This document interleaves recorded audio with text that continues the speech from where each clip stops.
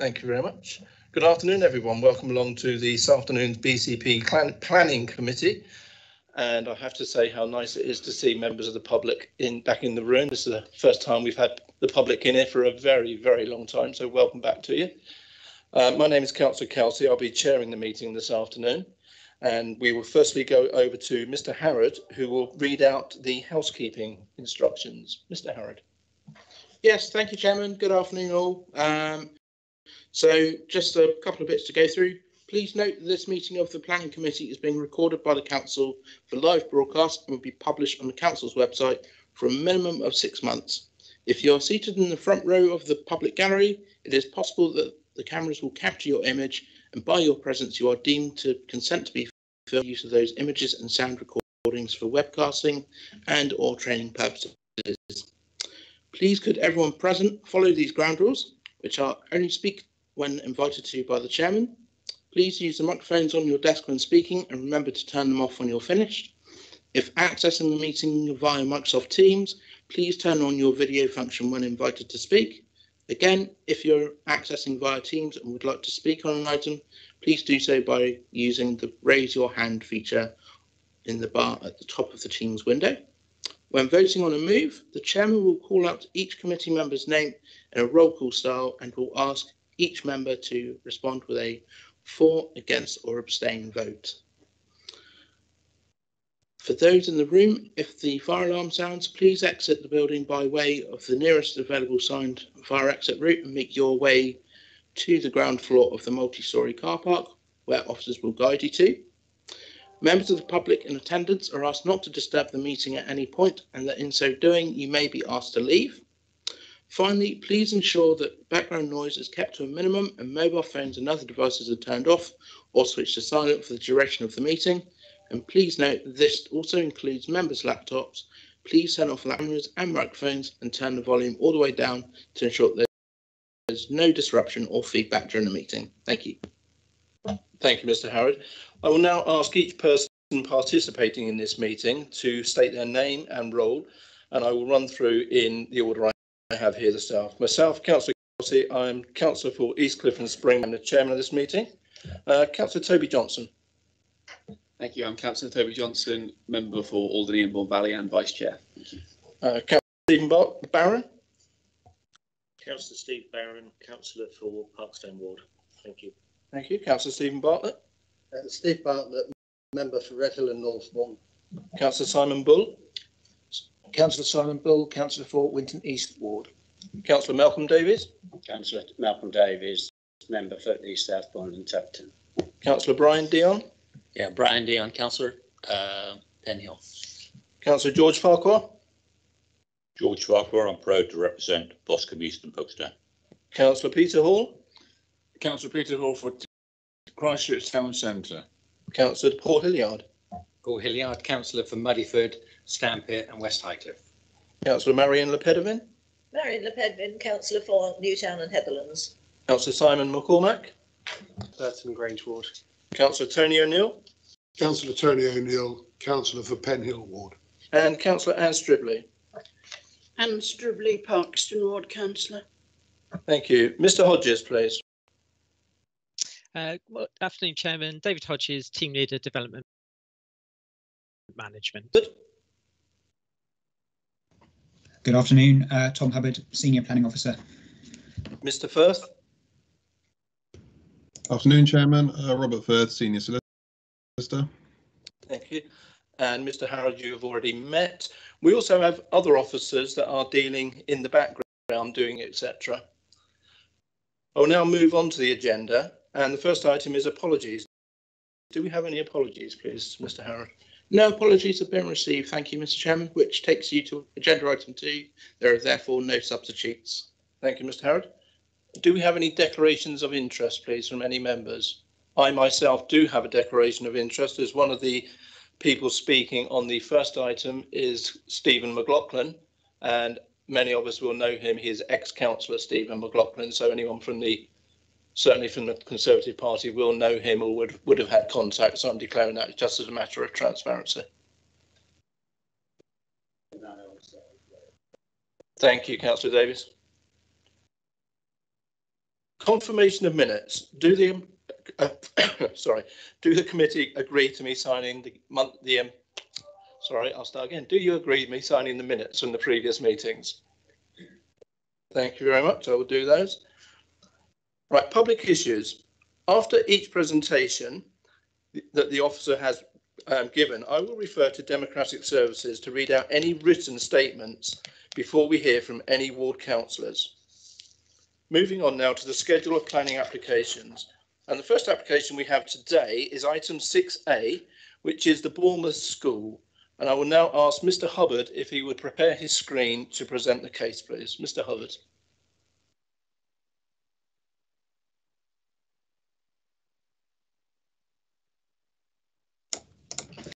Thank you, Chairman. Hopefully you can see on the screen. We can, thank you, Mr. Hubbard. Hear me okay? Okay, so this application relates to Bournemouth School, which is located in East Way in Bournemouth. The proposal is for the erection of fencing and gates. This shows the location in the context of the BCP area, as well as the site location plan. It's quite a large site, which, as I understand it, contains some freehold land owned by the school and also other areas which are leased from the council. I think these are mainly to the eastern area of the site. So this is an aerial photo of the site. You can see that the land which surrounds the school is mostly dense woodland, known by the school as the copse. This is covered by a woodland tree preservation order, which covers all the trees in this area. The school own much of this area and use it for recreational purposes and to access sort of between the school and the playing fields and the sports pitches. These images show the school as you view it from East Way. So the copse area, which is to be fenced, is sited mostly to the rear of these buildings. The school itself is recognised as an undesignated heritage asset, as it's on the list of locally important buildings in Bournemouth. So it's locally listed. And then immediately to the west of the site, on this bottom photo, there's a Grade 2 listed church, St Francis of Assisi. So there are some heritage constraints to consider here. There's been other extensions and alterations recently approved to the school, and work has begun on those. This is a photo of the site. The fencing that you can see here is just temporary fencing for current construction work. The proposed gates and fencing will start beyond the rear of the building here at the side. There'll be a gate into the site and then the fencing along the boundary beyond that. The fencing doesn't run all the way to the front of the site with the adjoining the listed building, so it won't have any detrimental impact on the setting of the church, and it will also have very limited visibility from the street on this side. And then this shows the opposite side of the street to the east. Again, the fencing will be set well back from the street here, and it won't enclose all of this woodland area, so it won't be visible again from the street here. These images show some of the existing areas of fencing and enclosure within the site. There is a disused tennis courts which is next to the playing fields. This has got a tall chain link and barbed wire fence, you can see here.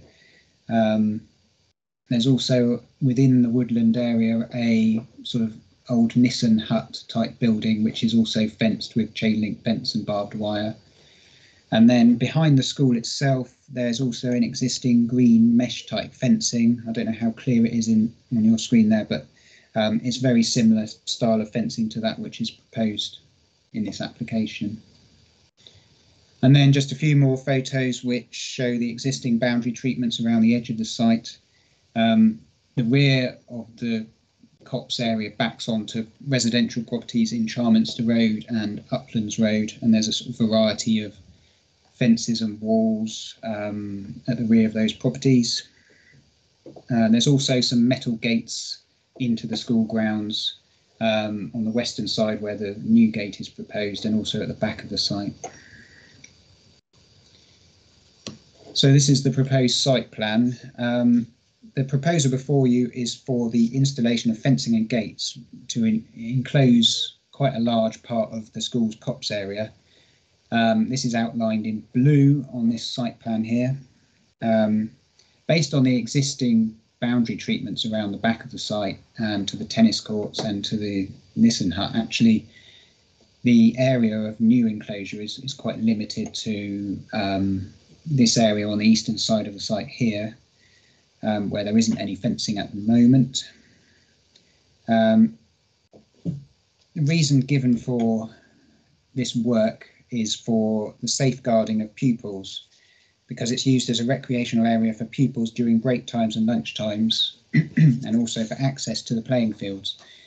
But at the moment it's also open and accessible to the public. The applicants have provided a Dorset Police safeguarding report which refers to issues such as increasing antisocial behaviour in this area, such as drug taking and drug dealing, for example. But there's also plenty of sort of innocent behaviour by members of the public, such as, you know, dog walking, that sort of thing. There has been significant local objection to the proposal, and the vast majority of the public objections relate to this loss of access to the area by members of the public who use it for dog walking and other recreational uses. The school state, however, that the land which they're proposing to fence is within their freehold ownership. I understand there's no recorded public right of way, or no claim has been made for one. It's very common for school grounds to be enclosed by fencing for security, and in this case it doesn't include all of the woodland area. You can see this hatched area on the plan here is the leased part of the site rather than the freehold owned part of the site, so that area will still be accessible to the public, as will the playing fields beyond. In terms of the impact on the character of the area and on the locally listed building, the fencing will be set well back from the street frontage on both sides. You can see here set behind the building line and over here within the woodland area. So it won't be readily visible from the road. A sort of fine mesh design, so it'll be quite a lightweight and permeable feature. It will be painted green to blend in with the surroundings. It's a common type of fencing used in many schools in the area. It's a little tall at 2.4 metres high, but in terms of the scale of the buildings, it's considered appropriate. It won't be visible from the street, and it needs to be relatively tall anyway to have the security benefits desired. And then this shows the gate design, which is also in the same style as the fencing. It's slightly sort of industrial in appearance, but again, it's a common design for schools. They'll also provide a more uniform design of gate. At the moment, there's a bit of a mismatch with the designs across the site.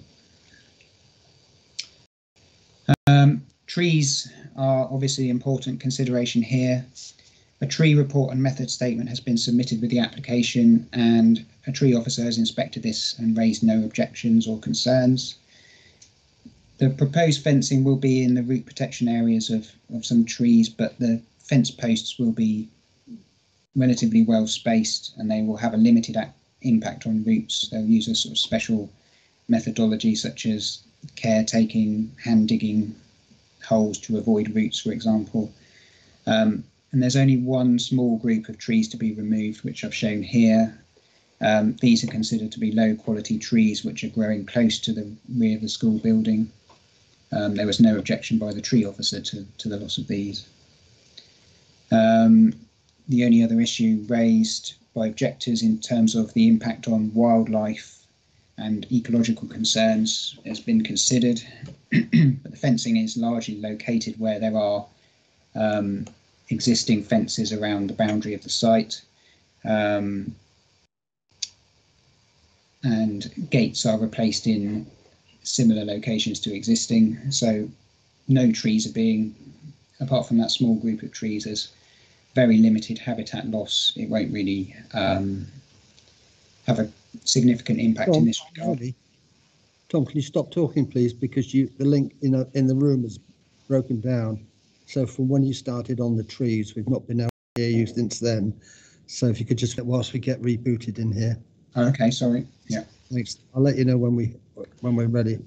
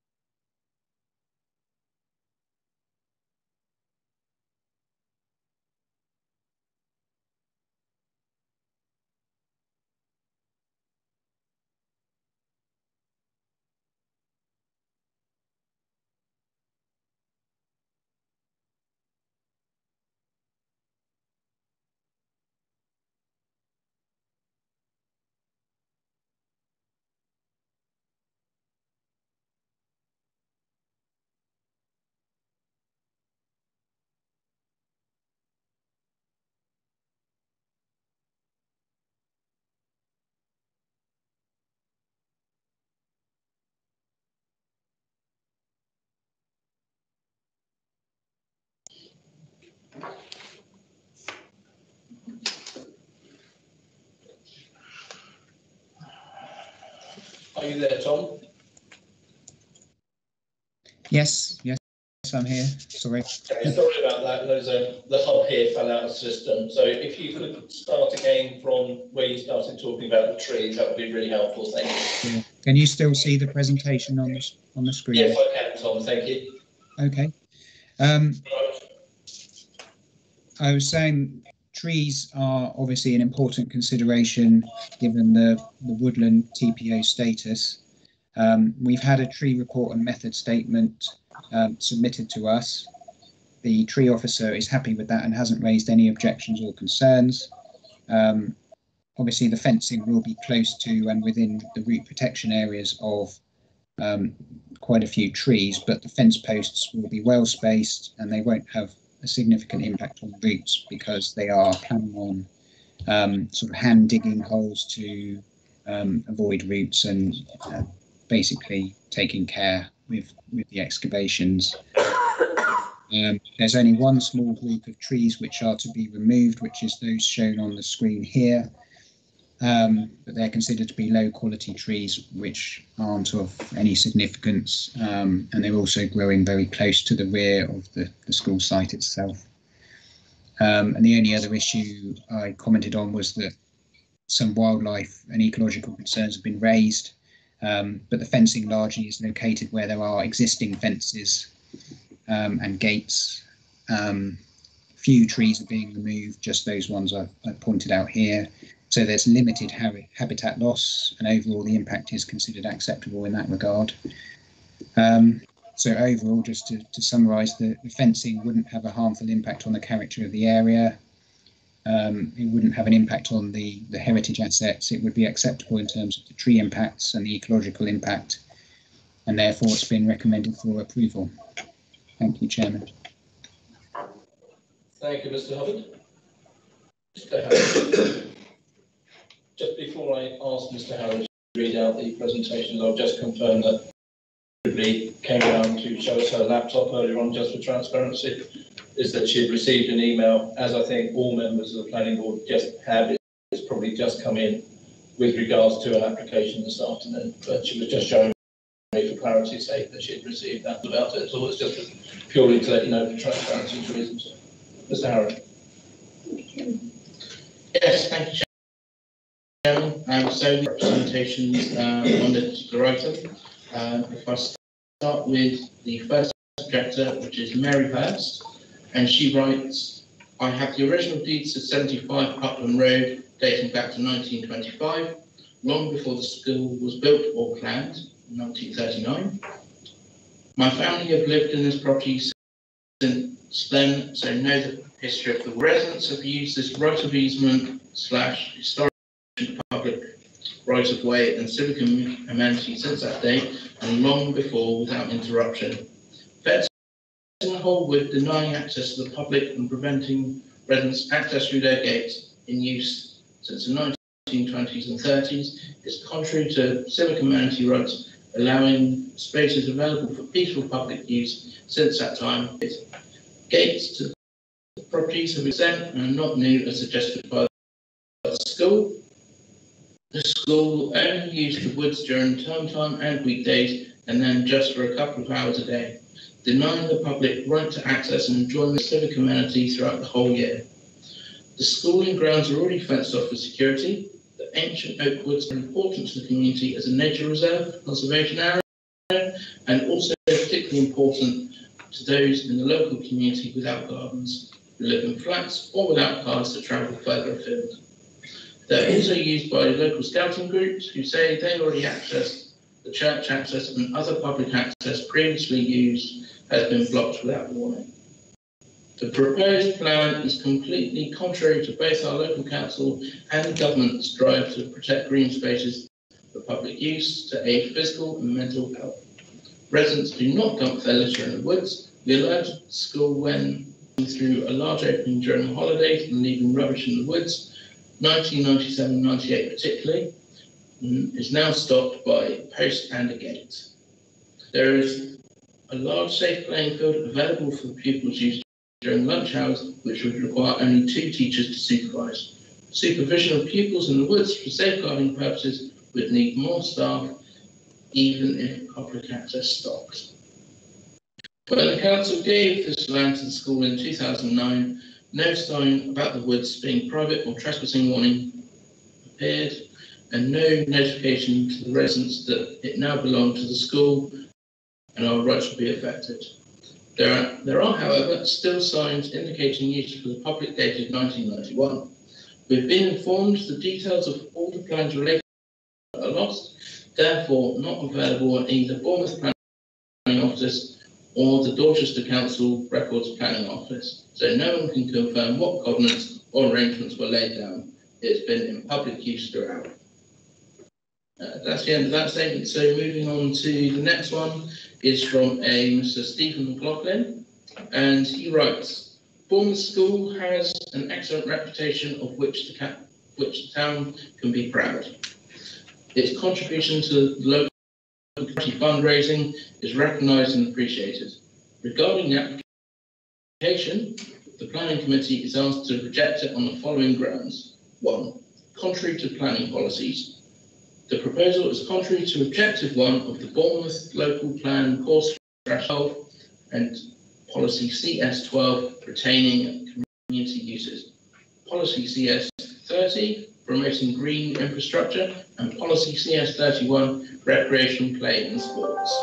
The proposal would end the established custom and practice of shared use of the whole copse and significantly reduce its amenity value to the public.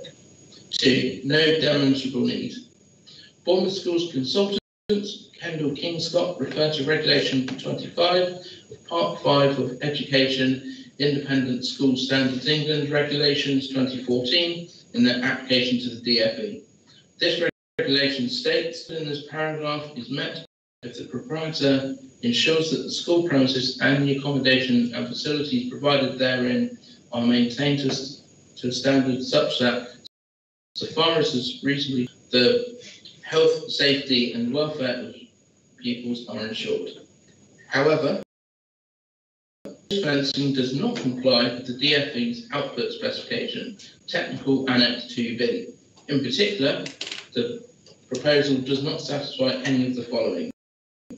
Must allow full disabled access, should include diverse surfaces including grass, should have a gradient to allow for maintenance, planting, e.g. trees, shall not facilitate the scaling of fences. In addition, the Ofsted report for Bournemouth School, page 5, specifically refers to safety and states that students know the factors that promote safety and act on them, promoting the school as a very safe environment. Students, parents and carers all report that the school is a safe place. Alternative ways of providing high quality, inclusive, safe and secure space for pupils within existing fence areas, such as the tennis courts, would not interfere with the existing access to the copse. 3. Adverse impact on ecology. The proposed fence would interfere with the known corridor for local wildlife throughout the copse, badgers and foxes. Given the density of the existing deciduous native trees and oaks, it is highly likely that tree roots would adversely be affected by excavations for fence posts. 4. Restricting community use of green infrastructure. BCP Council's draft GIS natural assets and protects wildlife habitats and green spaces for outdoor mindfulness in urban areas. Restricting public access to the copse would be contrary to the policy objectives of BCPS and Bournemouth Core Strategy Policy CS30 promoting green infrastructure. The Planning Committee is requested to reject this application on planning grounds and thereby safeguarding the amenity and ecological value of the copse for future generations. That's the end of that statement, which takes us to Mike Jones, who is writing in support, and he writes, Dear sirs, the school is faced with either to fence the area as proposed or to discontinue its use, depriving pupils of outdoor space in which to exercise, play and relax. There are a number of issues with which the school has to contend.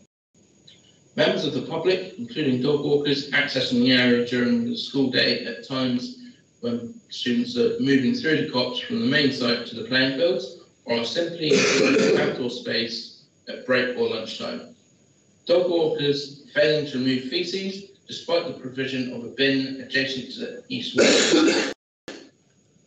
Fly tipping as a regular occurrence, even though we have installed posts to prevent vehicles accessing the copse. Individuals hanging around at the rear of the school and copse and early evenings and weekends, leaving behind broken bottles, empty beer paraphernalia.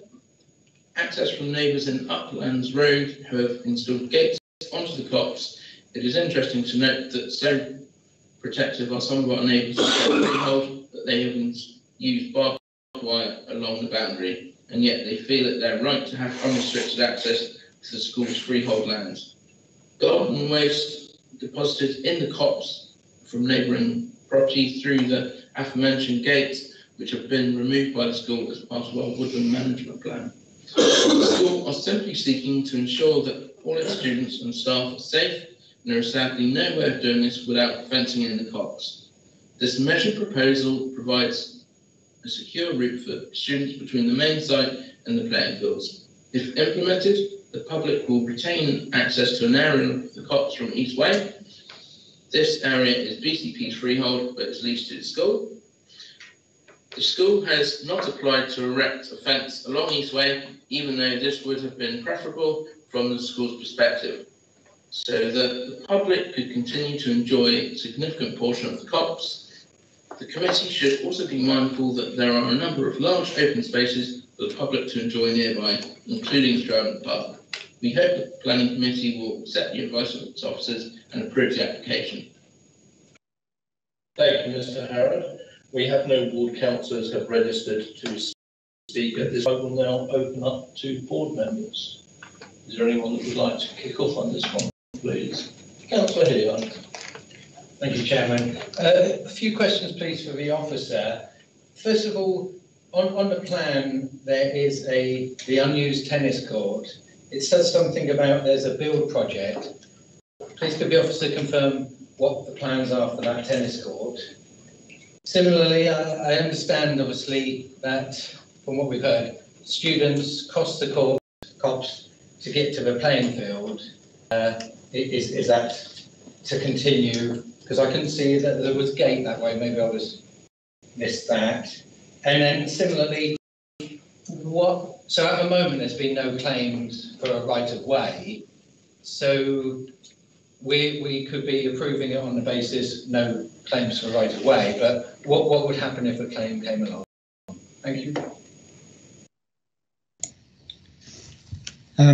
Thank you.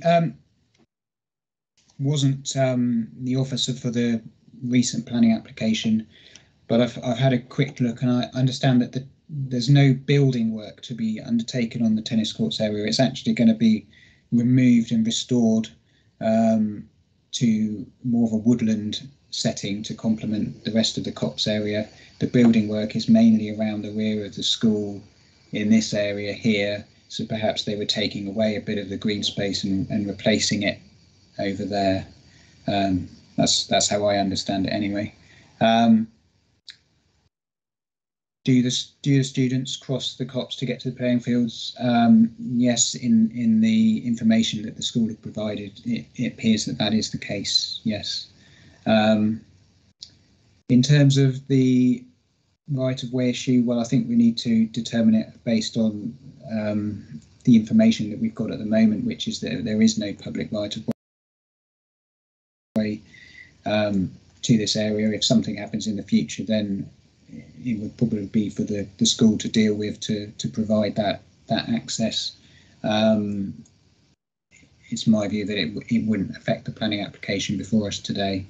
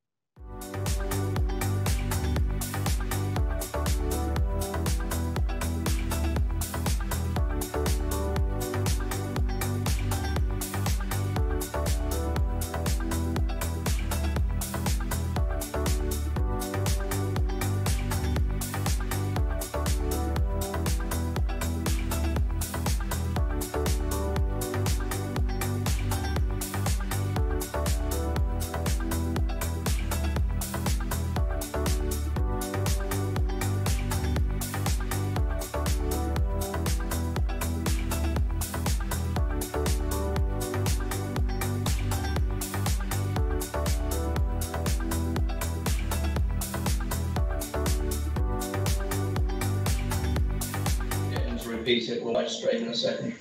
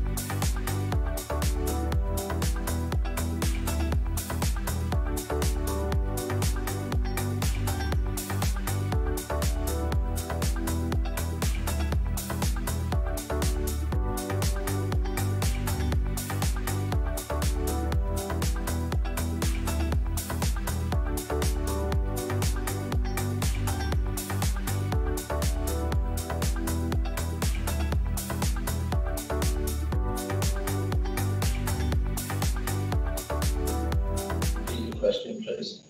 Thank you, Chair. Thank you, Tom. I'm sorry that you had to ramble on as I did with the. My questions are fairly simple.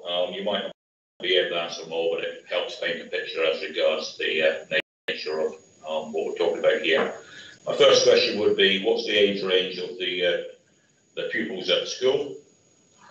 Would be, you mentioned the report from the police as regards increased ASB disorder. My second question would be, has there been any assault or any safeguarding issues recorded with the police from this school? My original question was the playing fields which are referred to repeatedly in the presentation. What is the practice at the moment crossing to those playing fields? Are they currently fenced? By practice, what I mean is this a structured activity by the school, e.g. rugby practice or something like that, leaving the school grounds so that they can, I don't know, take a break at lunchtime? And the question for the number of trees which are actually being felled, I believe was the term, because you're hand digging holes to protect tree roots, but there's going to be trees in the photo which were indicated. What is the exact number of those trees, and is there anything in the proposal for those trees to actually be replaced? And my last question is relating to the leased area. The leased area and the freehold area was mentioned on occasion during the presentation. Could the officer define what is the freehold area and what is the leasehold area? Because on the plan on 27, it seems to be within the facility, within the area which is proposed to be fenced, but not within the actual area which is fenced already for the buildings of the school. And my final one, if I may, Chair, who actually still owns that lease? Who actually owns the freehold and who actually is the signee on the lease of the area of concern?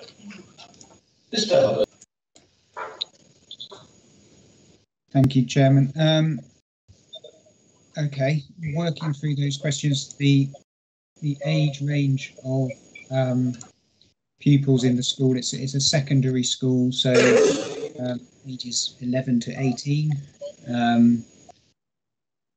The playing fields are used for both. They're used for recreational purposes during lunchtimes and break times, and they're also used for sporting activities. There are playing pitches there, there's tennis courts.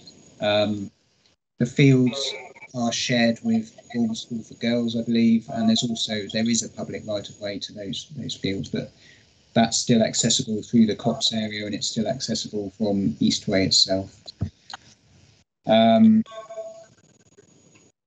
the question about the leasehold and the freehold areas, well, I haven't seen land registry documents to show the exact areas, so I'm trusting the school on this, but they say that the area they're fencing is their freehold area, and that the hatched area on the plan there is the leased area.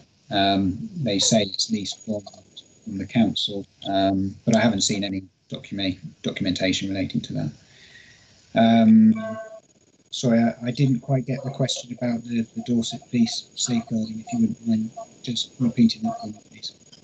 Well, Major. Yeah, please do. Yes, you mentioned a report from the Dorset Police as regards increased antisocial behaviour involving drinking and disorder. What my question was there any reports of safeguarding issues relating to pupils such as assault or interference by drug dealing or anything which is actually been recorded with the police as a safeguarding issue for the pupils of that particular school?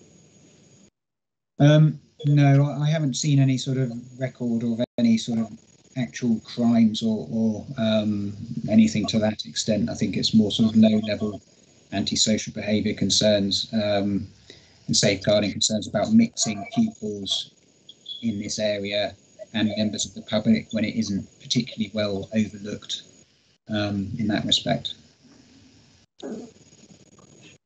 And I think the final question was about the numbers of trees. I'm just checking the plan here. The photo that I showed you, there are 6 trees to be felled. They're all category C trees, which means they're sort of limited lifespan. Tom, could you just hold on a sec, please? Sure, yeah.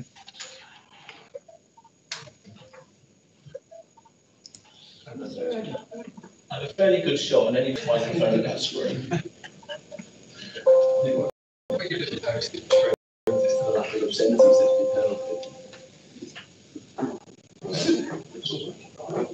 Okay, sorry, Tom. Can you carry on again now, please? Thank you. Yeah. So the trees, there's 6 trees to be lost. 5 of these trees are C category trees, which are sort of poor quality, limited lifespan. 1 is a category B tree, but again, they're all growing very close to the building. So the tree officer was not concerned about the loss of those trees.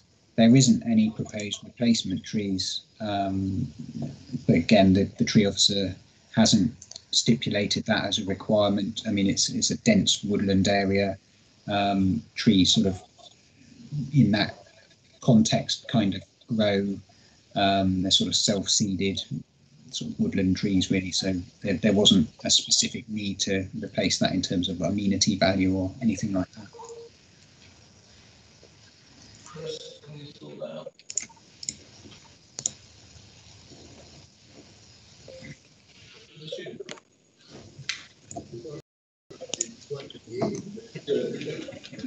Tom, you're back again. We keep losing you.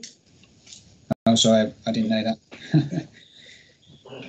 Is he in the building? Okay, so have you finished responding, Tom? Yeah, I don't know. So I don't know if you heard all of that, or We heard the majority of it. Yes. Yeah. So I will move on. Just before we move on, I'll just remind Councillor Parker with his question with regards to the leases, that is actually not for us to consider. It's not planning consideration, so we have no say over any of that anyway. So moving on, Councillor Stribley. Chairman, a number of my questions have been asked one way or another. I'm concerned about the trees being removed. I expect very good specimens, but that is the nature of woodland. Woodland is by nature self-seeded. Most of the trees are not particularly good specimens until they attain such an age. So I am somewhat concerned that there are no proposals for additional trees on the site, or, as far as I know, other environmental improvements. We've heard concerns about antisocial behaviour as a reason for requiring this fencing. but we've not been actually given any evidence of it whatsoever, and we've been told that the school is a very safe school, as I believe it is, and it has an extremely good. So without any evidence of untoward behaviour, I suggest that is something that again is not relevant to the planning issue. The question is, we are being asked if we can put fencing in here. While I can't think of many reasons why not, I equally can't think of many reasons why we should go in there either. So I feel somewhat of a disadvantage on this application. If the land has been open to public use unchallenged, I think my memory serves me right up from elsewhere, the term was 16 years for some odd reason. But then the land in effect remains public, and so I feel very diffident about this application altogether, Chairman, and I have concerns. Okay, Councillor. Mr. Hubbard, is there anything you wanted to come back on? I will just remind people that, of course, the fencing they want to put up is 2.4 metres high. Under permitted development rights, they do not need to come to us because they could put a 2 metre fence up at any time because it is on their land. Mr. Hubbard? 2 metres would deter most people, I'd say. Mr. Hubbard, you're muted. Sorry. Yeah, thank you, Chairman. Yeah, I was actually going to raise the same point. Actually, yes, I mean, if the land is in their ownership, they can put up a fence up to 2 metres in height on this land without requiring planning permission. It's only really required planning permission because it's above that 2.4 metre height. Okay, thank you. Councillor Hall. Thank you very much. I've listened to some of the debate here, but I still think safeguarding pupils is paramount. The proposed fencing is appropriate, and I'll be very happy to support approval. Thank you, Chairman. Are you making a move to that effect, Councillor? Yes, Mr. Chairman, I'm happy to propose as set out. Thank you. I do have other speakers lined up to speak. Do I have a second of that move before I go to that? Councillor O'Neill? Would you like to speak now, Councillor O'Neill? Yes, thank you, Chairman. Similar to Councillor Hall, I think there is merit in putting a higher fence round. They have a perfect right to put a 2 metre fence. I think the requested fence makes good sense, recognising that it is a school, and as many will be aware, schools do attract degrees of antisocial behaviour. I think it's right that this could be offered that protection. Thank you. Thank you, Councillor O'Neill. Councillor Butler. Thank you, Chair. I'm really troubled by this application in some respects because of the weight of public concern in the area. You know, and I think the report says there were about 117 objections with only 20 in support. And given that the public have had access to this wood for 100 years, it's not surprising that they're now objecting. But for some, will suddenly become less safe than it's always been. So there's a bit of a conflict, particularly as there's already a fence at the rear of the school, but it's halfway through the copse. It doesn't extend down to the playing field. So, one has to question the security, whether, and having looked at the fences in very poor condition, doesn't look as if it had any installed. But I think understanding the issue about permitted development, in terms of the 2 metre height, I understand it completely. So it comes down to, I guess, a point about what the school is entitled to do legally. And I know we're not here to question the legal aspects of it, but actually when you sign the form, you do sign on an application that you are entitled to, make the application as landowner. Demonstrate you might have got another 11 years lease or lease ownership of the land. And I'm intrigued somehow because I wondered if, in fact, Corner School was a legal entity in its own right, and I assume it must be, because if the land has been given to them by the council, they must be a legal entity and own it, which is most unusual actually for school premises. So, you know, in a legal sense, I guess if that's what they're entitled to do, they're entitled to do it. Rights that any residents have got actually would be established through any rights of way that may exist. And I'm a bit troubled when the land was donated to the school in 2009. There are no associated documentation, so we don't actually know what was agreed at the time. You know, did it say under no circumstances are the public allowed to cross it, or what is it? They should always be allowed to cross it. You know, it really is a big question. Given the length of time that people have been using it really is a very odd situation. So, in planning terms, what concerns have I got? There's been a lot of talk about the ecology of the land, in particular, badgers have been mentioned, and on the basis of the numbers of different types of wildlife that is apparently using, if an ecology assessment has been done on the land, and what impact this additional fence would have on the wildlife there, and so if there's any negative aspects of it. So that's one point I had. The other point, one would have thought with the with this contradiction between local school, one would have thought there would have been a mechanism to actually have a compromise somehow. The school is saying public going into the area during school hours. But what about outside school hours? Is there not a way that the school and the local residents could have come to some kind of agreement where access was granted outside of school hours? You know, it seems to be a fairly simple sort of compromise that could be made. It doesn't seem to be any effort what to do. And I think it's a great shame that, you know, I think it's a great shame that more councillors aren't here to actually reflect on what the local residents are saying. Because their views on this, I think, would be quite important.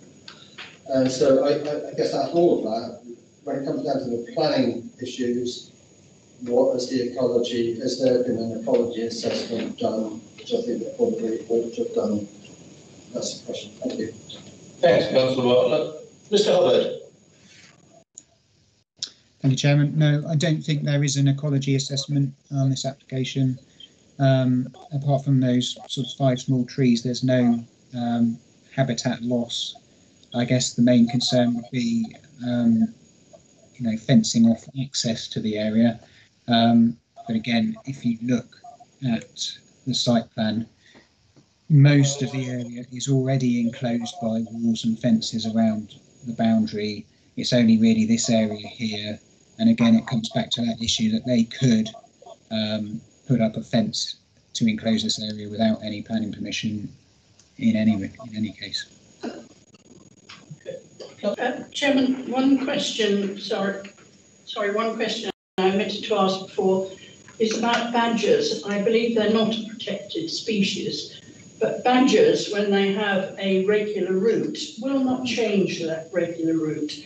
A few years ago, there was a fascinating programme about a new development, several hundred properties, which had crossed badger route, and badgers used to cross the garden, walk through the sitting room and out of the front door of a number of the properties, because that was the route, and they continued to do so long as the residents would open the door for them. I would hate to think, though, that we actually had badgers or any other creatures fenced off into an area where they could not escape from or find their normal foraging routes. So perhaps if we could be reassured about that.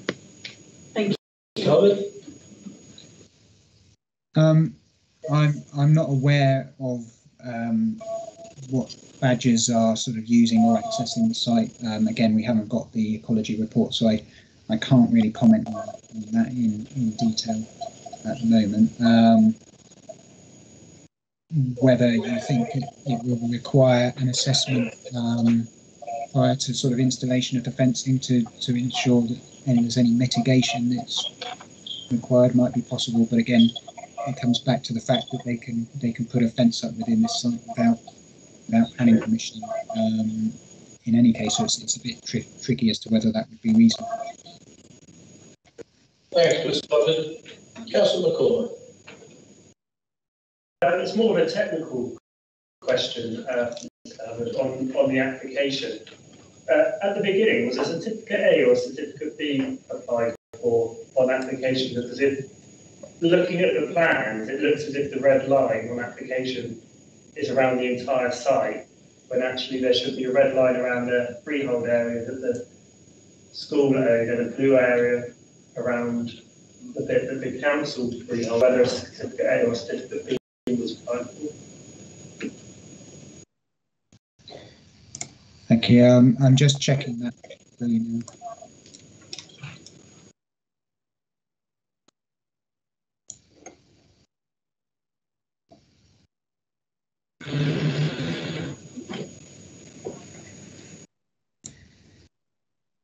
Yes, they've submitted the application under a certificate A.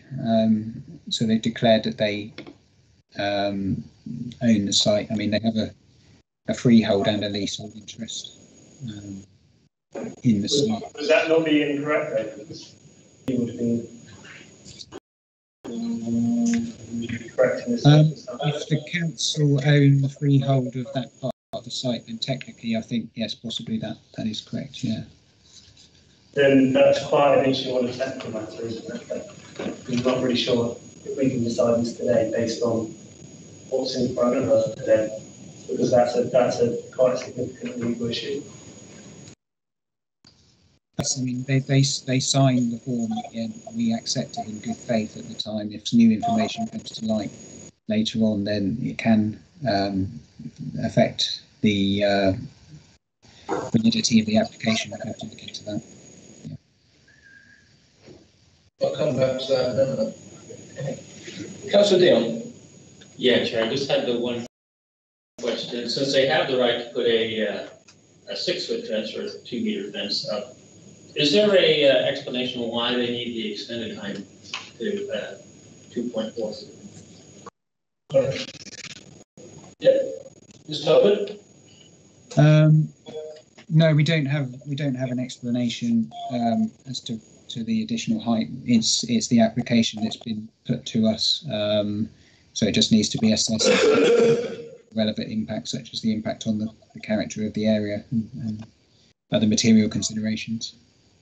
Okay, thank you.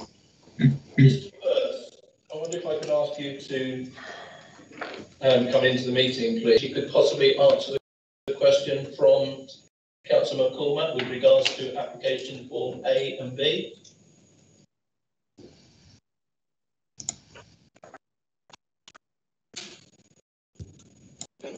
Sorry, Chairman, did you call me there? I did indeed, Mr. Firth, yeah. Councillor McCormack raised the point about application form A. I just wondered whether you could comment on that, please. Sorry, I missed the question, Chairman. I was actually looking up a question regarding badgers, because actually I believe badgers do have some protection under the law, but not necessarily protection via the EU directive, so I was checking that point. But could you repeat the question, please? Yeah, Councillor McCormack, would you like to repeat your question, please? On application, if you own the site outright, then you would supply A. Sorry, then on application, if you didn't own the entire site, but you were a leaseholder of part of it, and there was a third-party freeholder, you would supply certificate B. And in this case, it seems like the applicant should have B and not certificate A, and that's a significant legal issue, if I'm correct. Chairman, I mean, I don't know the facts, so it's quite hard for me to give a definitive answer to this. I mean, generally speaking, it is correct to say, obviously, that a person should complete the correct certificate because the certificate relates to the notifications that they should give to the owners prior to an application being submitted. I said I can't really comment whether they should have done certificate A or certificate B because I don't know the facts of the case. But clearly, if there's an issue, it would have to be looked into. Thank you, Mr. Firth. In fact, I have a response here from Mr. Hodges, which clearly states that the validity of the application is only affected in the light of a legal challenge. The other party who appears to have an interest in this case in the land is BCP, and we are naturally aware of the proposals. So it would only come to light if there were a legal challenge. Chairman, I'm not sure that's... Sorry, Chairman, that's not strictly correct, I don't think. I think if we're on notice of an issue, it's something we would have to look into. But as I said, if we're the only other owners, then that clearly is going to be relevant to us considering whether we're on notice or not. So it's something I think we could pick up separately to this outside this particular meeting. Yeah, I think from a legal point of view, if we made a decision on this and then it was deemed afterwards, then the application could just get a refusal notice. Yeah, Chairman, we'd have to look into it. Yeah, thanks, Mr. Firth. Councillor Bartlett. There's a question on the height. I understand it's a department for education. Yeah, it's a stipulation by them that is 2.4. Yeah. Okay, Councillor Bull. Thank you, Chair. Most of the things I actually wanted to talk about have been spoken about, which is handy. Obviously, the right of way is an issue that what you said we can't address today, we can't look at it. But I think I made questions afterwards.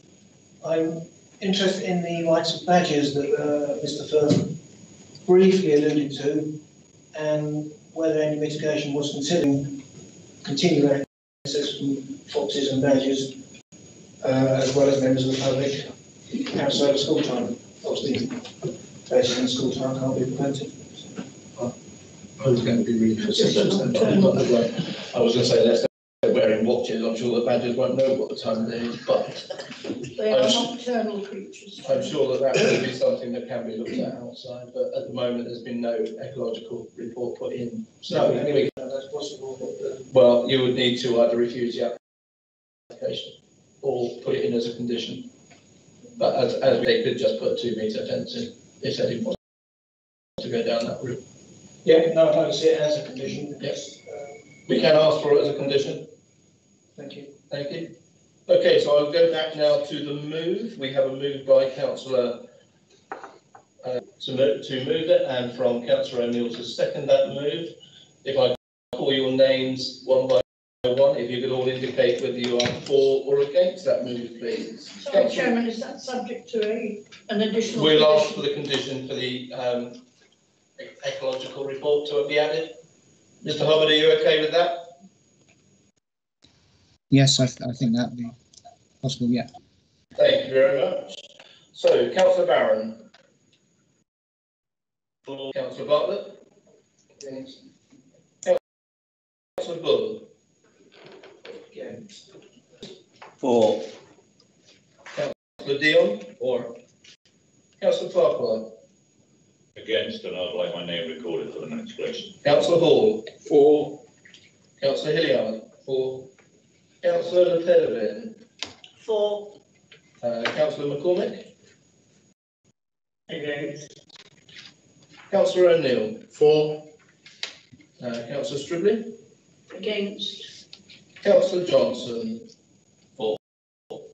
And myself, Councillor Kelsey, I am also for. Mr. Harron, could we have the numbers, please?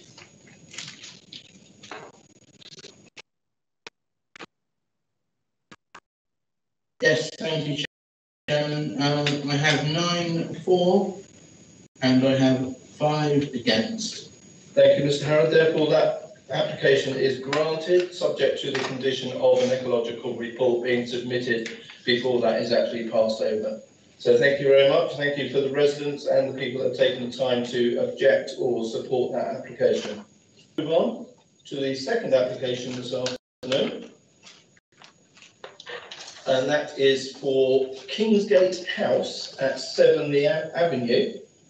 And I will ask David Hodges to share his screen with the application, please. Mr. Hodges.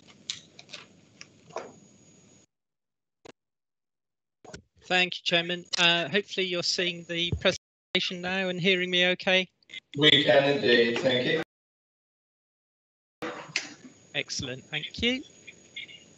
Okay, so this is a proposal for Kingsgate House at 70 Avenue in Poole, to make alterations in addition to an additional dwelling, falling a new flat roof with a parapet, and balconies to front elevation, and to re-render the property. So in terms of location, the avenue, you've got the LV roundabout up here, the avenue coming down here. The property is actually set off the avenue and set back into the site, and is closer actually to the Christchurch on the Allenhurst Road on this side, close to the old former boundary between the two Poole and Bournemouth authorities.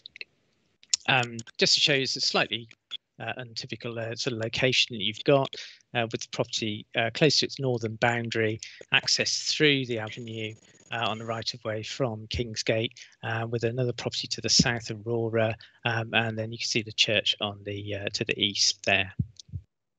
So just looking at the view, this just shows you extent to which the property is sort of tucked in this area here between these flats and other buildings. You can see the trees on the site. The property is just here, where you can see its existing sort of hip roof and an existing terrace. And this is the other property just at South Aurora, which is largely blank facade on its northern side. But you can see so garage blocks to the box flat, and then the church hall and the church just there. So as you see from the report, Chairman, there's an extant consent to significantly enlarge the property, which consists of making it into a 3-storey dwelling. So these are the plans on the top, which would have created this second floor and then an approved terrace on here, and then a flat roof area to the north, which is restricted in its use under a planning condition. So current proposal is down here. So in effect, the bulk and mass at second floor is unchanged. The proposal, this is in effect sort of a vaulted area above the first floor. Excuse me. And doesn't include accommodation, and then this remaining area around is shown as a fairly large and slightly unusual roof garden or terrace at the top.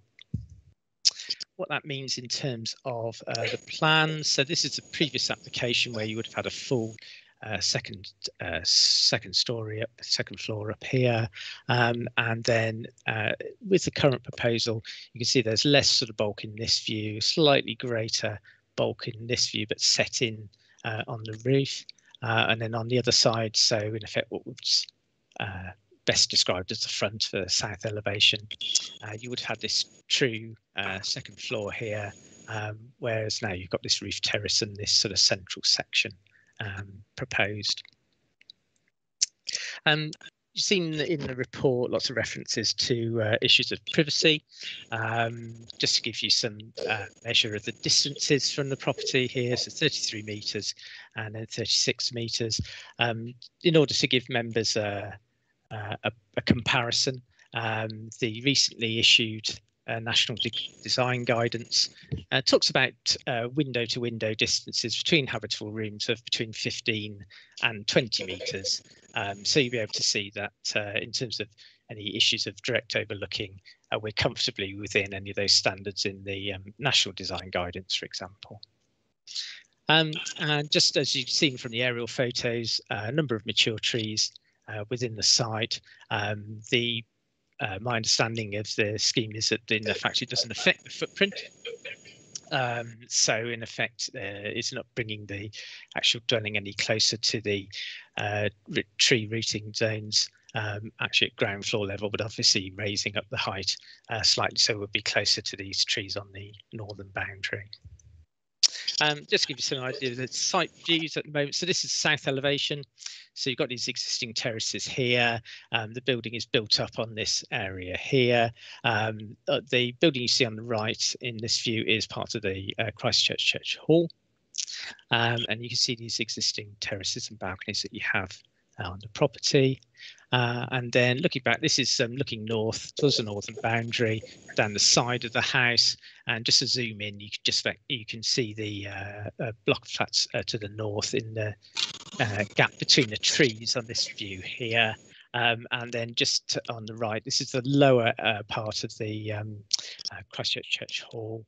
where as I say, I understand from the description and in the report that these are partly obscure glazed windows, which were put in originally in order to ensure privacy between the two properties.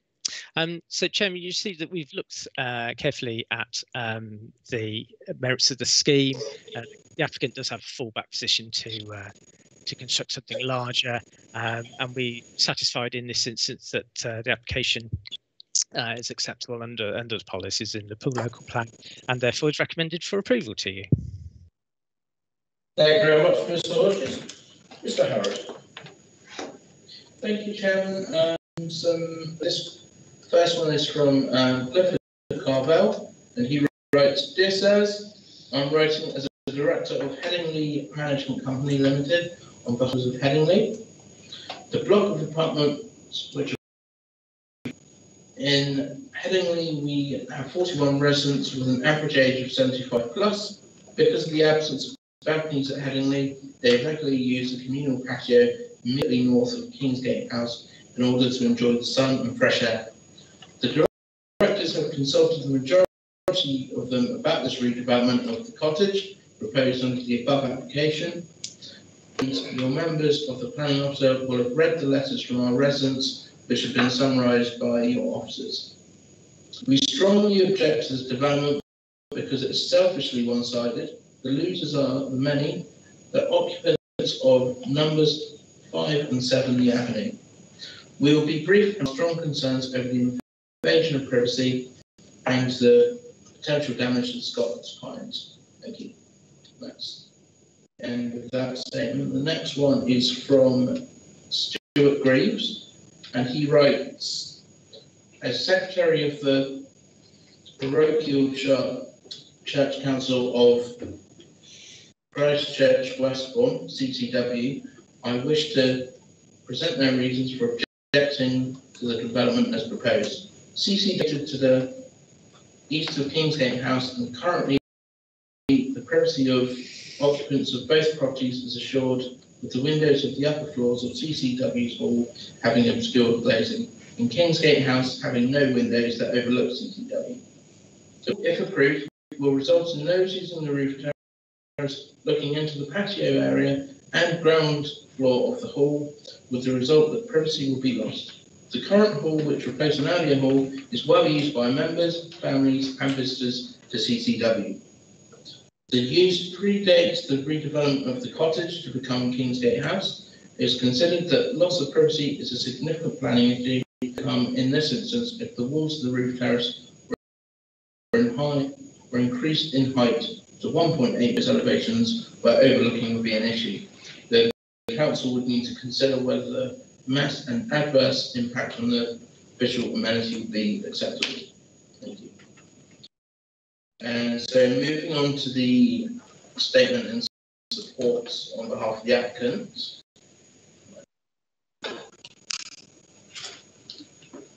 They write, our client's permission to APP 19-00590F dated 27th of November 2019 for alterations to the existing dwelling and to add second story with new flat roof, raised ridge height, insert double glazed patio doors and windows, and new glazed Juliet balconies to front elevation, changes to finishing materials.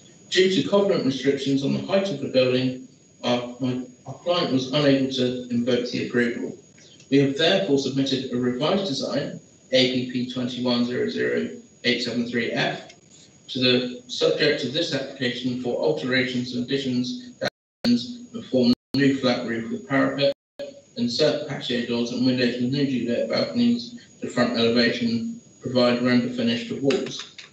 We note the comments concerning the north elevation and have noted on drawing 5991-23 the north wall to remain as brickwork and the new walling to this elevation to match the existing and the render treatment applies to the east-south ends. The building of the new brickwork to the north elevation will have to be built by overhand construction from Kingsgate House due to the close proximity of the boundary. If the application is granted, we assume it will be subject to similar to that on approval APP 9 of 19000590F relating to trees, which included an arboricultural method statement and details of the required facilitation and pruning prior to the commencement of the development. We hope this statement will help clarify our client's application. Thank you. And finally, I have a statement from Ward Councillor May Haynes, who apologises for making it here today.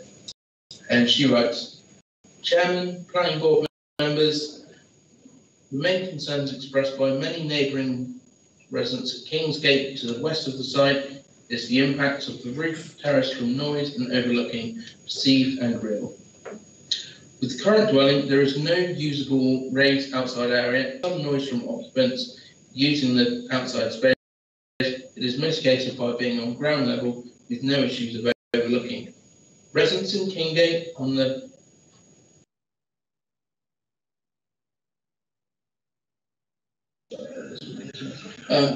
with windows facing east onto the proposed terrace level feels that there will be overlooking and any noise would be heard much clearer.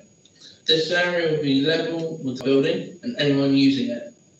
It will be able to look directly into the living rooms and bedrooms of the flat directly facing it.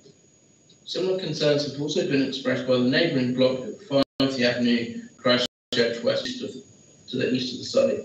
Also concerns with overlooking into their outside amenity space that is used by their parishioners. Policy PP 27 small bracket C, as the proposed roof terrace is not compatible with surrounding uses, or it results in harmful amenity for both local residents and future occupiers on and noise nuisance to neighbouring residents. PP 27 bracket C states that proposals should be compatible with surrounding uses and would not result in impact upon amenity for both local residents and future occupiers, considering levels of sunlight, noise and vibration emissions, artificial light intrusion, and whether the proposal is overbearing or oppressive. This terrace will impact on the occupants at Kingsgate. There will also be mutual overlooking issues for the occupants and future occupants of this proposal site. As the terrace is designed to be an integral part of the proposal, that includes additional usable space, outside space consideration needs to be given to their future occupants.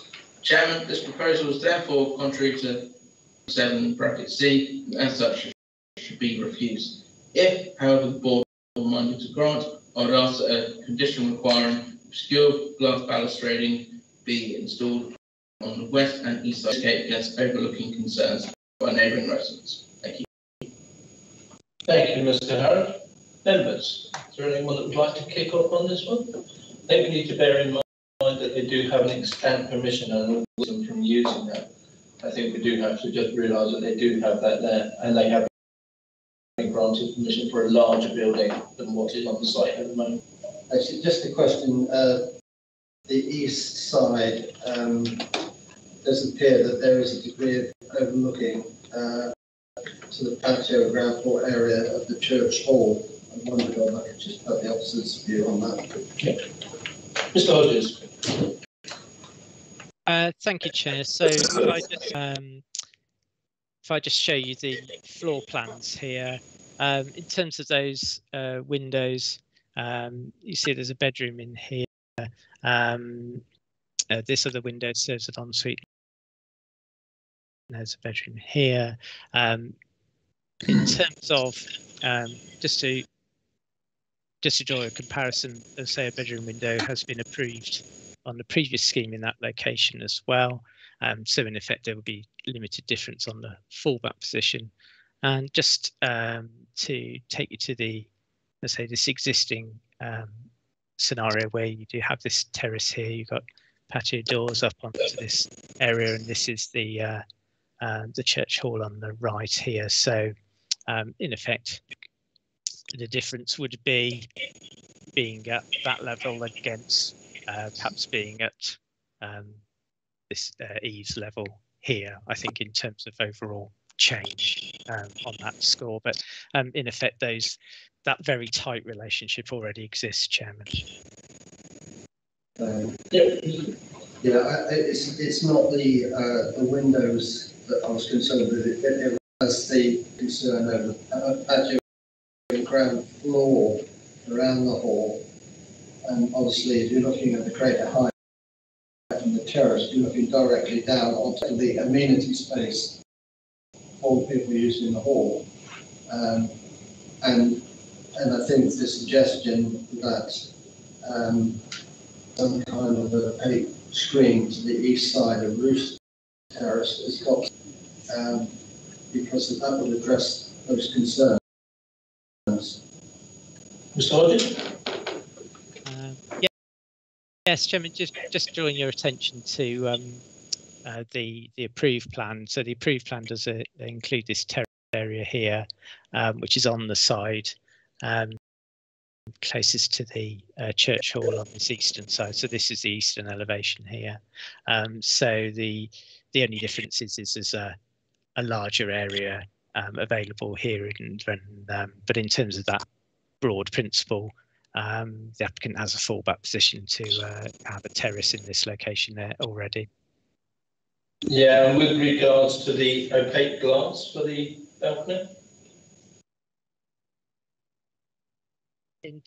In terms of a privacy screen, Chairman, I don't know if I picked up that question. Let me just get to the east side. Yeah, Councillor Haynes in her statement said that if it were granted, could a condition be added that the screen was opaque?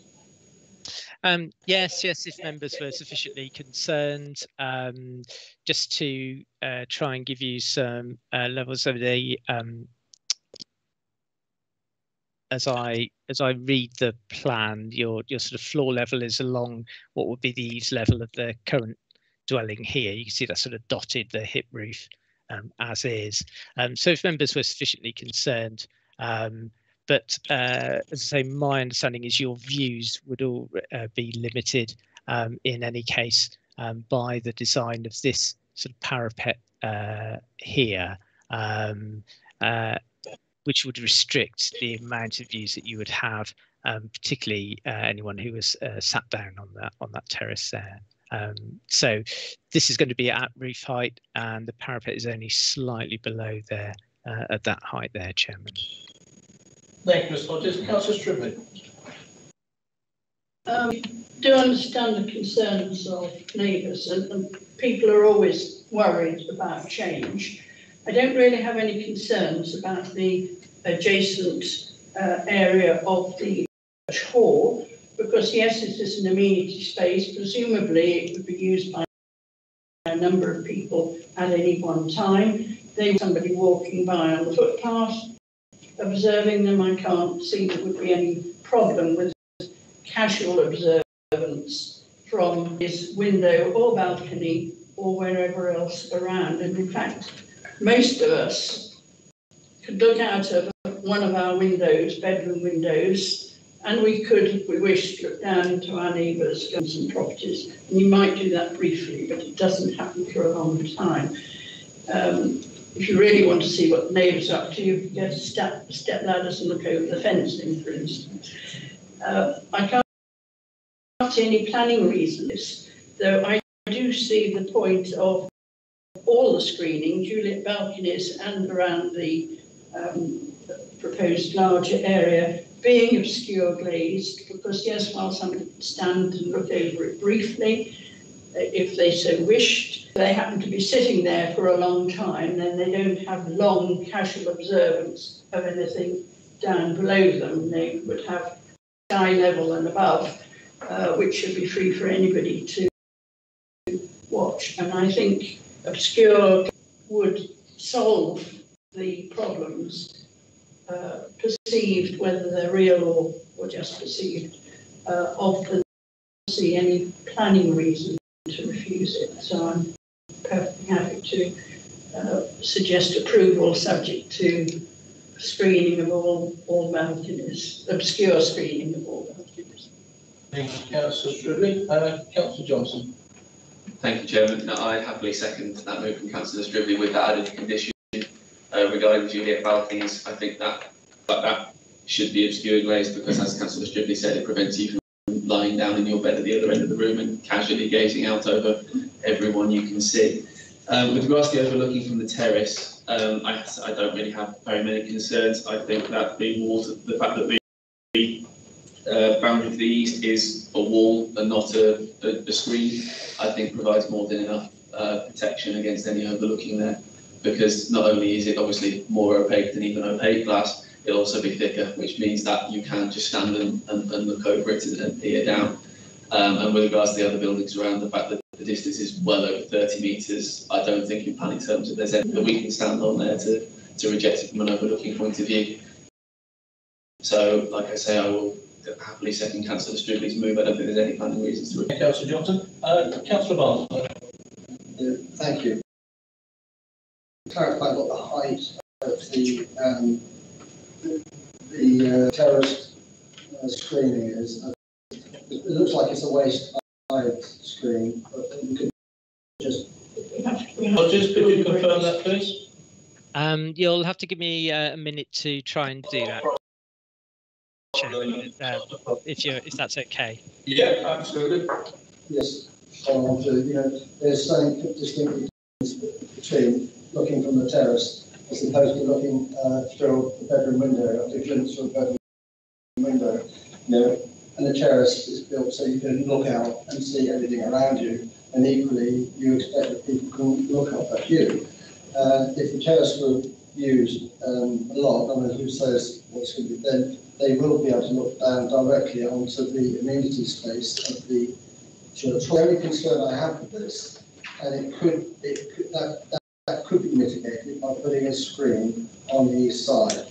I don't have the same concern about the block of flats because of the distance away. It is a good distance away, whereas the church is adjacent, right on the eastern boundary, and that's the only.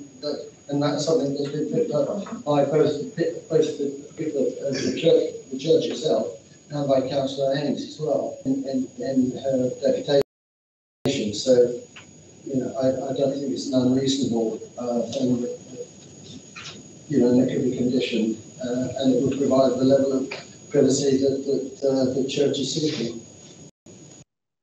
Thank you, Councillor Barton. I'll just wait for Mr. Hodges to come back in the meantime. Thank you, Chairman. Yeah, there's been a lot of discussion about the amenity space of the church hall. For my own purpose, can you clarify the occupation of that amenity space? Is it casual churchgoers and casual, or is it in constant use? We'll just wait for Mr. Hodges to come back. Councillor O'Neill, whether you can answer that for us.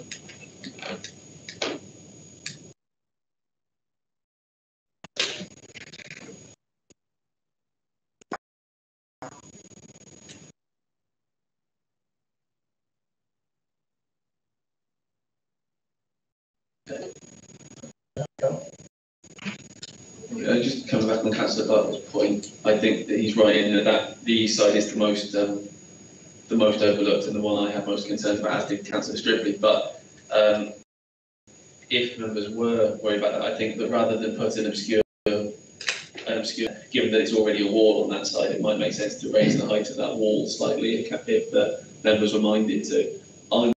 Not personally, I think it'll be okay, but I think that putting an obscure glazing screen on top of a wall at what is also to be near head height might look a bit silly. I think that the applicant might have something to say about that. Okay, thank you. Mr. Hodges. I am, thank you, Chairman.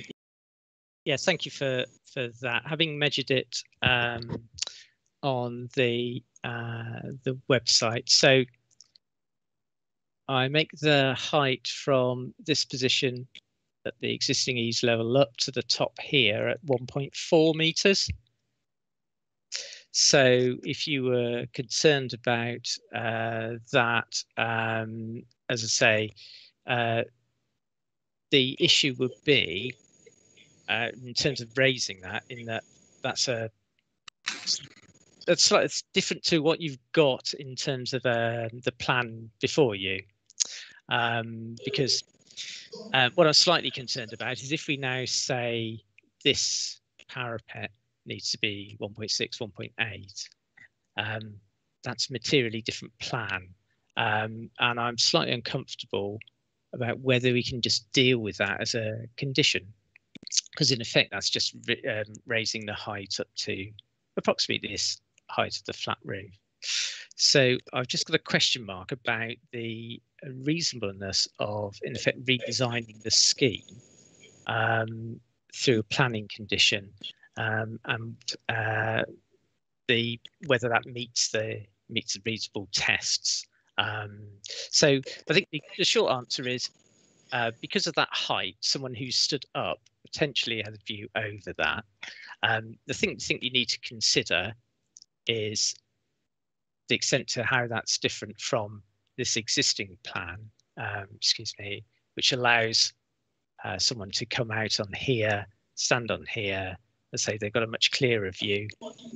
Anyone who sat down or stood up on this existing approved terrace in this area here. And also, as you've seen from the existing photos, the existing terrace that already exists at the property. So you need to consider the reasonableness of that, and I suspect actually raising that up to 1.6, 1.8 would require fresh plans, potentially a reconsultation with neighbours, and potentially looking at a deferral from this meeting, Chairman. Thank you, Mr. Hodges.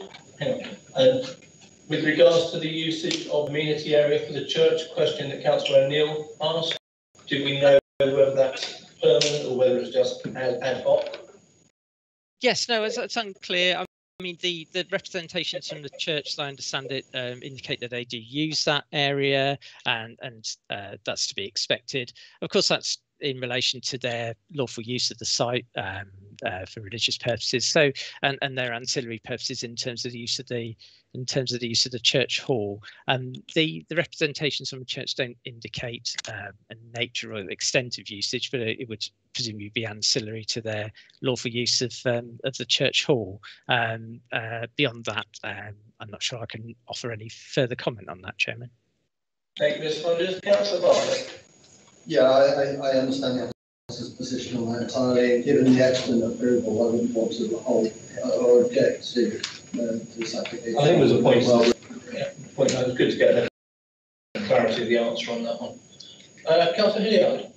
Thank you, Chairman. Yes, so I'm concerned with the loss of amenity overlooking for the north boundary. So, whilst the glass-to-glass separation is 30 metres, we have heard that there's obviously garden, patio space, which would be overlooked, and there's no getting away from that.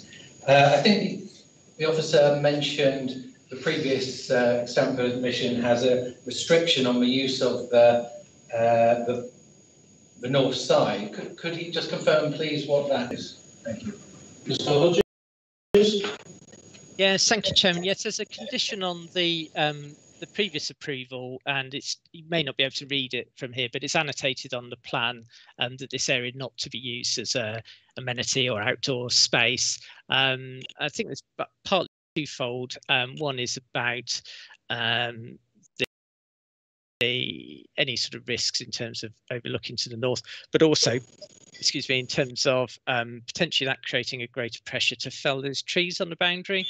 So if that's a terrace or open area whereby it receives a lot of leaf litter or is overhung by the trees, you might end up with a greater pressure to fell the trees. So bearing in mind, the scheme also approves a very attractive south terrace, it would seems not unreasonable to restrict use of that.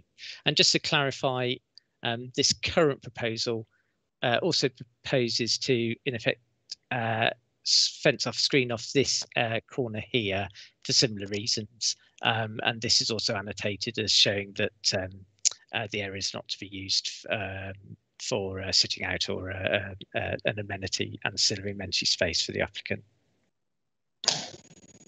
Thank you for clarifying that. So obviously at the moment, so there is that overlooking. There is nothing at the north end. The exam permission specifically refers to stop overviewing on the north. So I can't support it. I think there is a threat of overlooking into the rear gardens patio. Thank you. Thank you, Councillor Hilliard. Any further comments from members, please? Councillor Le Pen. Thank you. I'm just blowing up the plans on my screen and looking at the relation between Kingsgate House and the church and the intervening area. The non-built area is minute looking at this, which I assume is the area they're referring to as the amenity area.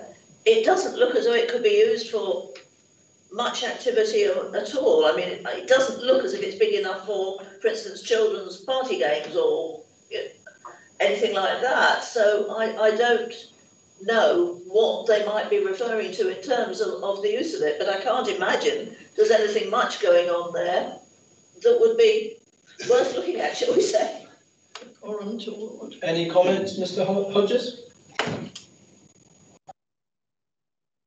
No, nothing further to add on that, Chairman. Thank you. Thank you. All questions asked? We have a move by Councillor Stribley and seconded by Councillor Johnson to accept the recommendations along with the opaque glass. Is the mover and seconder happy with the opaque glass being added as a condition? That's what we've proposed, Jim. Thank you very much. In that case, again, I will call names one at a time, and if you could answer for or against, please. Councillor Barron. For. Councillor Bartlett. For. Councillor Bull. For. Councillor Davies. For. Councillor Dion. For. Councillor Farquhar. For. Councillor Hall. For. Councillor Hilliard. Against. Councillor Le Pen. For. Councillor McCormick. For. Councillor O'Neill. For. Councillor Stribley. For. Councillor Johnson. For. And myself, Councillor Kelsey, also for. That is, in my estimation, 13 for and 1 against. Correct. Yes, therefore, that application has been granted with the condition added regarding the obscure glazing. So thank you very much for that. Thank you very much to the members of the public for coming along and for all those that have written in with their objections and everything and taken part in the planning process. That being the final application for this afternoon. Yes, madam. I just wonder if the committee members could confirm that they actually read the information that's provided by the Kingsgate block of flats. Unfortunately, our statement wasn't read out, and from the questioning that has taken place today, there is no indication that anyone has had any query on any of the points raised by Kingsgate. If it was sent round as an email to all members, I'm sure, like myself, we get hundreds of emails regarding each application. If it's an application we're dealing with that day, then we will try to make sure that we read them to take any note of them. I know you didn't get a chance to read it out, but we do take note of all application letters that we get from all local residents. Thank you. So I now declare the meeting closed. Thank you very much, everyone. See you next month.